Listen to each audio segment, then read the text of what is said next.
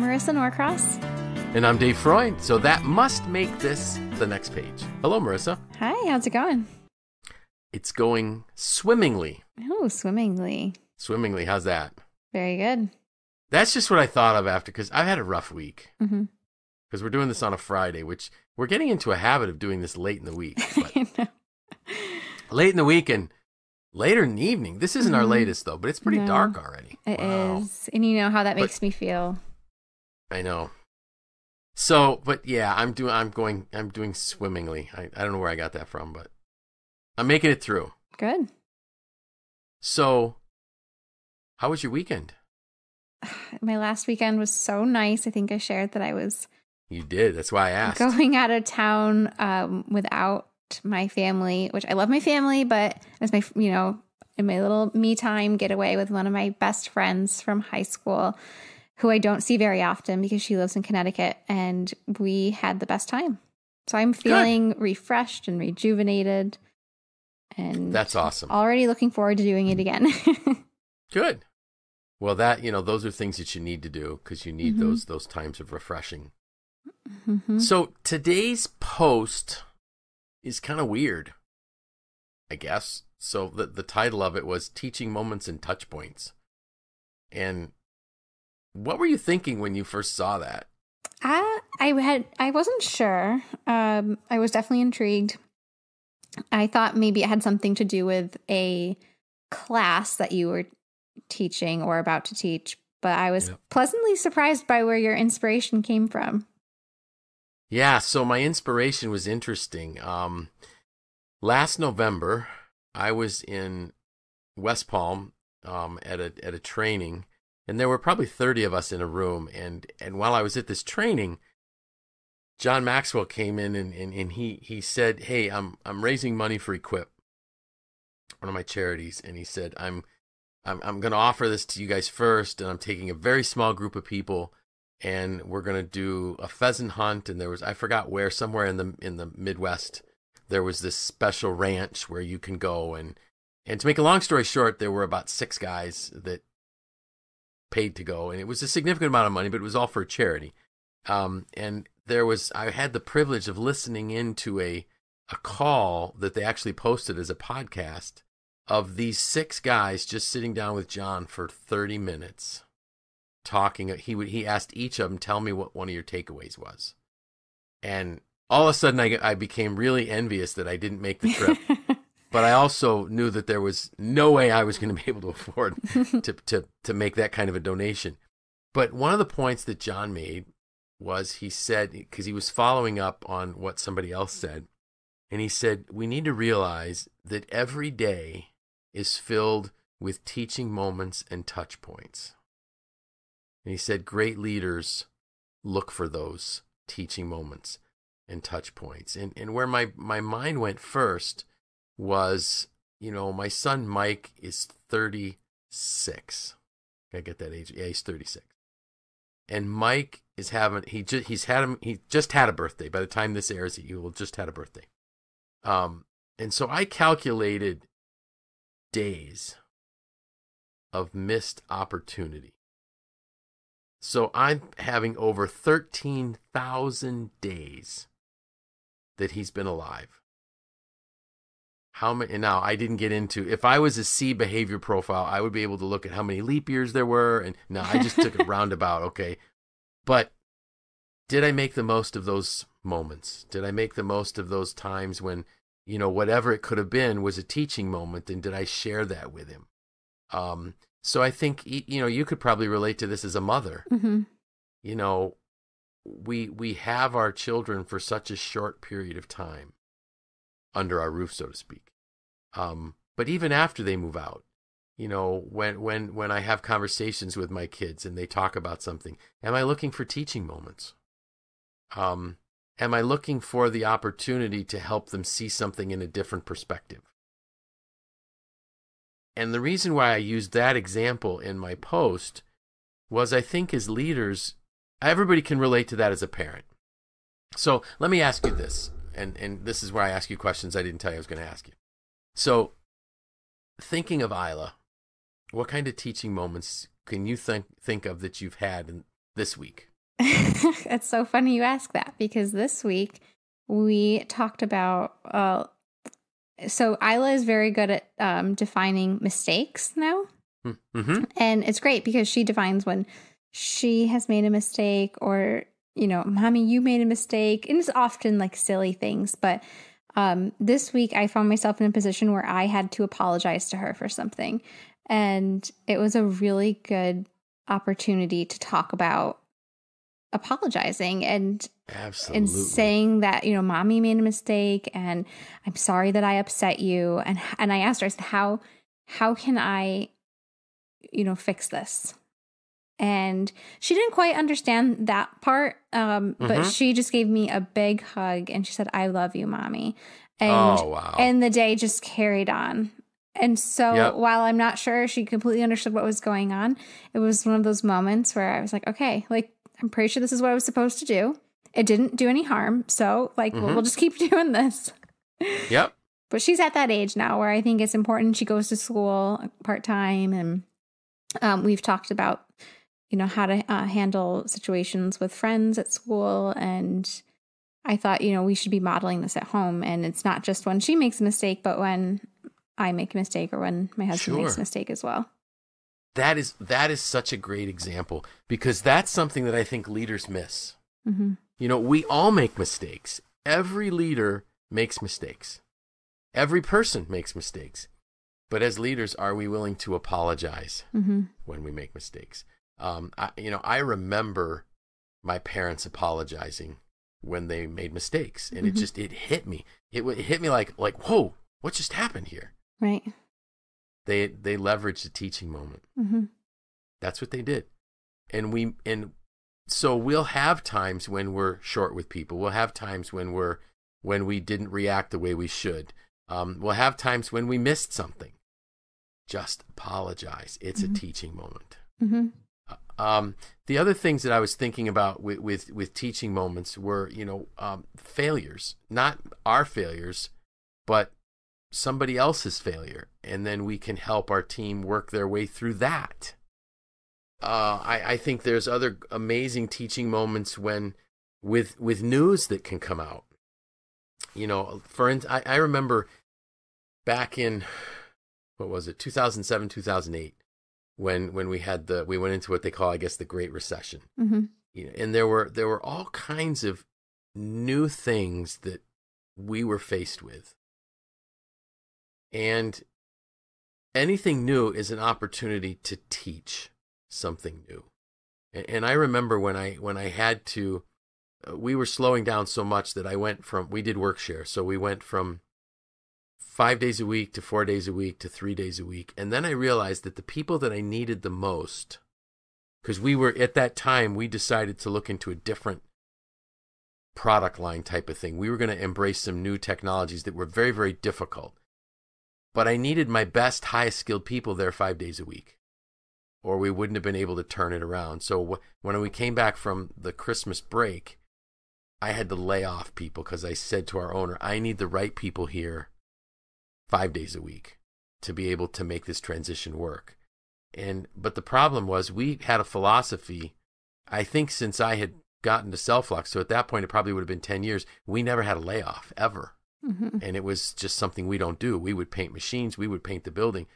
But it gave me an opportunity to have a teaching moment where I had to say, listen, it's not that we don't value the people, but because the company needs to survive, we have to create a different understanding of what you do in a crisis.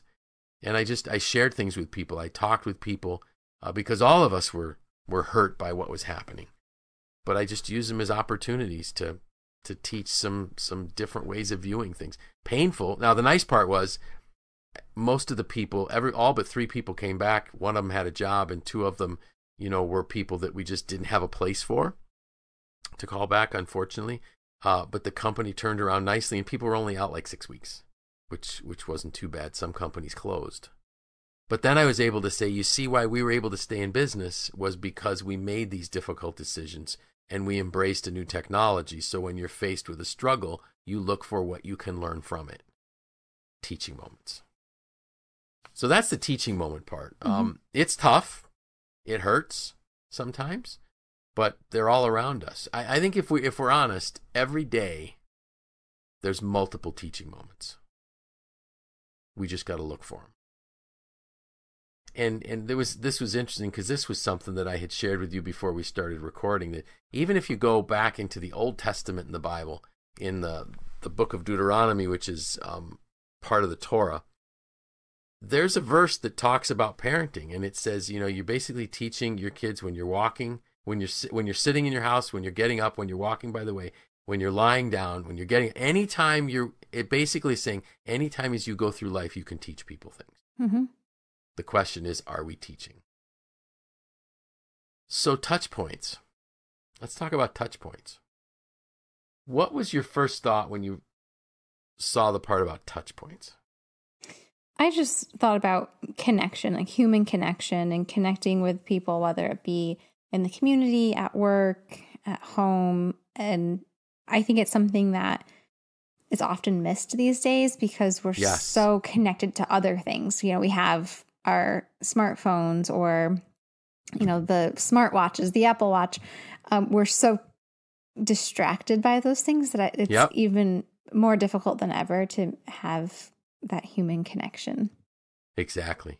It was interesting as I was listening to you during dinner. Engineer Tim was sharing with my wife and I that something so there's this sports radio show called the Dan Patrick Show, and I don't even know if this was a current episode, but it was something he saw where they were talking about the people that I think they might have even referred to it as minimal kindness or something like that, where they'll see and they say, "Hey, how you doing? How's the family?" But they didn't care. Right. They just kept walking. Mm-hmm. That happens all the time. Mm-hmm.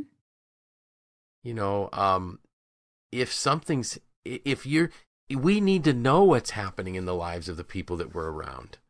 And the only way we can do that is to ask them. So if we see every day when you say, "Hey, how are you?" or "Good morning," you need to mean it. Right. That's a connection point.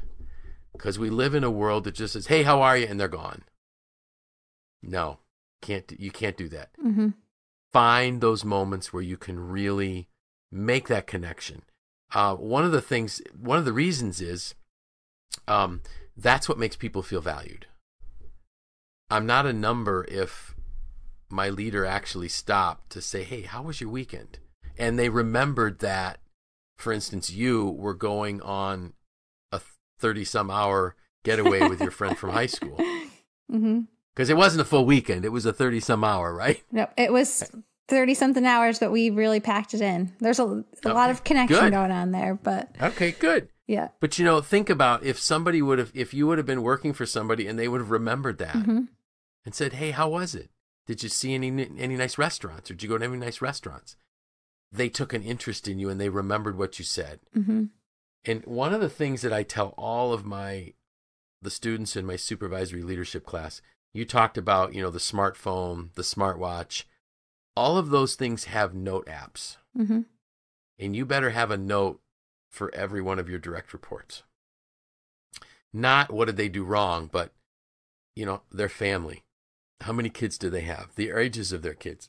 Maybe their work anniversary, maybe their birthday, whatever, any information you can get, put it in there so that you have these moments to have touch points. That's how people feel valued. Yep. And it's critical. Mm-hmm. Can you think of when you were in school, who was your favorite teacher? I can still remember a favorite teacher from elementary school. She was my second grade teacher, and I only had her for half the year because she was on maternity leave for half the year. Okay. But I think I probably have a favorite teacher from every school building that I was in. Yeah. Okay. So the second grade teacher that you had for only half a year, why was she your favorite teacher? Because I felt like she connected with all of us students, and she treated us all individually. We weren't just we weren't just the class. Like I was Marissa, and we had, she met everyone where they were at, and was very personable, and it wasn't just, my way or the highway. She was just a fantastic teacher. Yep. I've asked that. So I typically ask that question when I teach the class, Everyone Communicates, Few Connect. Mm-hmm.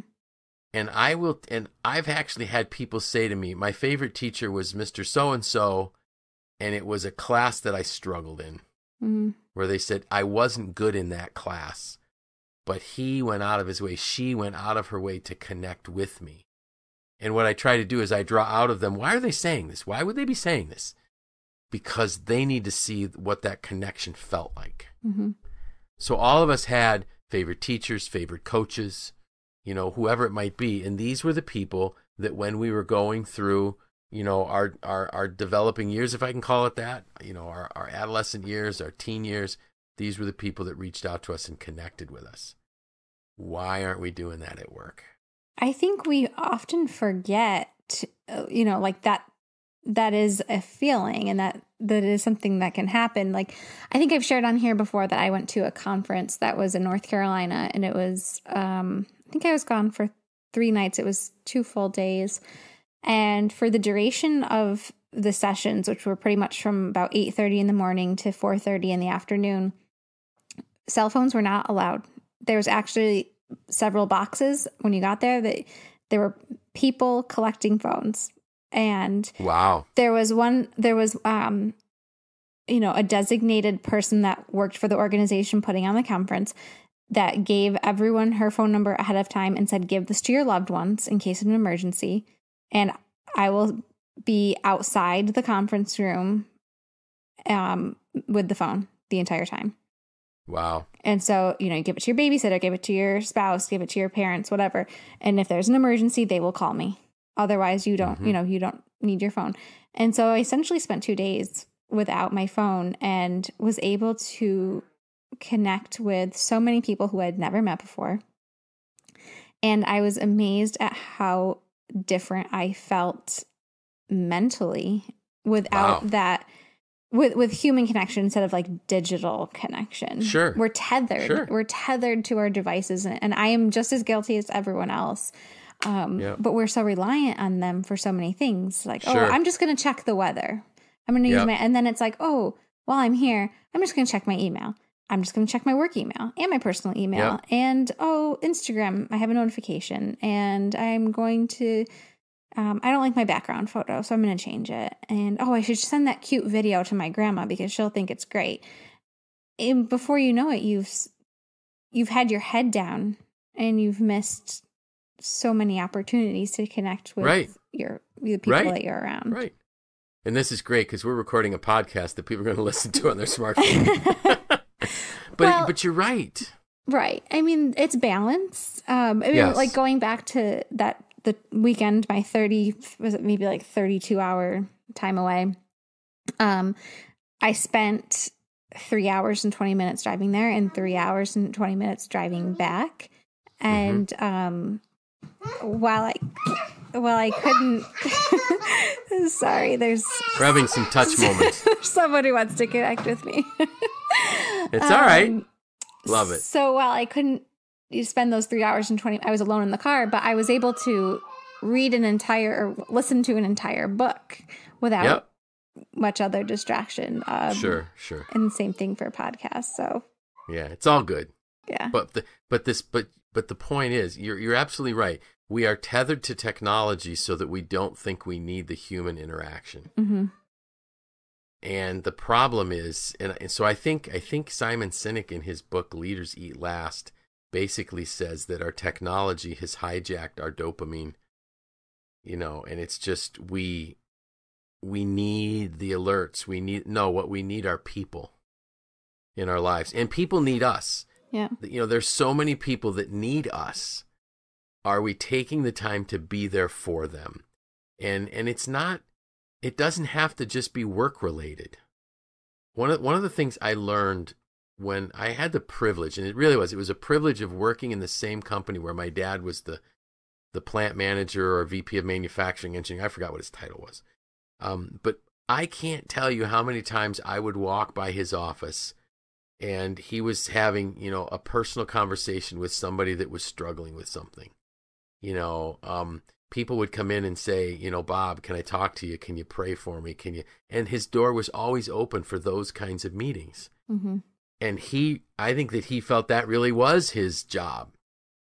But the interesting thing was, and so people say, well, that's just not my behavior profile. My dad's a high D.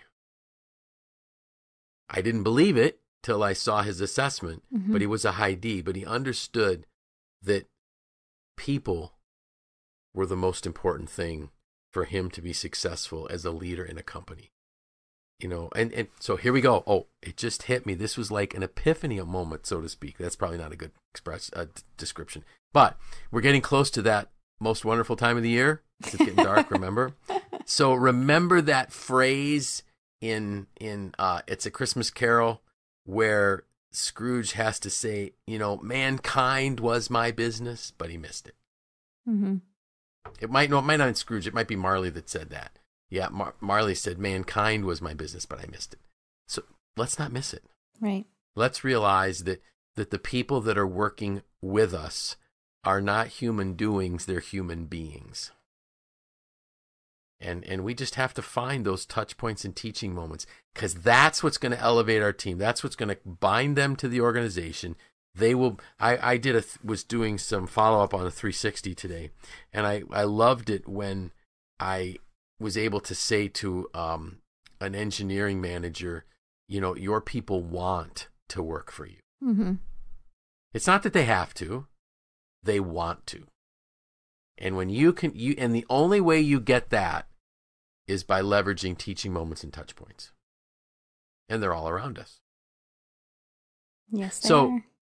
How, from your perspective, how could a person become more sensitive to touch points? Because I'm looking at it from the point of an old man, a 58-year-old guy. So I mean, I can't imagine that our perspectives are very different here. In the workplace, I think it's important to, if someone comes into your office, like turn away from your computer. Yes. And we're all so glued to the screens, like actually, swivel your desk chair around so that you're focused on the person and actively listening. Yep. That also might Perfect. mean saying like, hey, let's connect later. I'm Yes. expecting, if you're expecting a phone call in 3 minutes, Right. and you don't want to rush that person along, but say, hey, I'm expecting this phone call at 9. I'm free at 10. Can we talk then? Because I really want to hear Right. what you have to say. Right.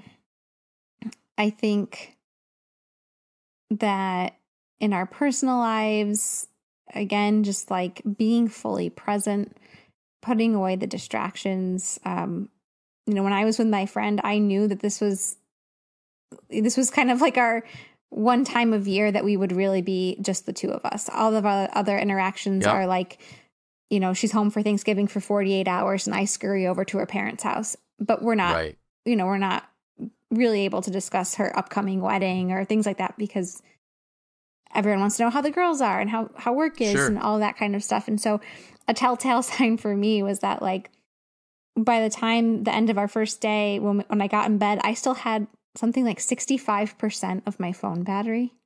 Oh, there's a good sign for us. It Yeah. is. Okay. Like, whereas I bet oftentimes I go to bed and I'm on like low power mode. Yep. With, back to the work environment, if you have like a staff meeting, be fully present. Right. It's painful as it might feel to sit for an hour or however long it may be. Use that as an opportunity to really get to understand the roles of the people around you. And if you can't connect at those types of things, use them as a teaching moment. Exactly. As an Yes. opportunity to learn something. Exactly. Yeah. Well, that's so. Yeah, we aren't that different from one another. No. Even though I'm much, much, much, much older. But it's true. It's being aware. It's being fully present. It's watching how people are reacting and listening to people. And when you do, you're going to find the teaching moments and touch points. Yep. Good. Hey, any plans for this weekend? I mean, you can't go away every weekend. No. Well, I guess you could, but Derek might get upset.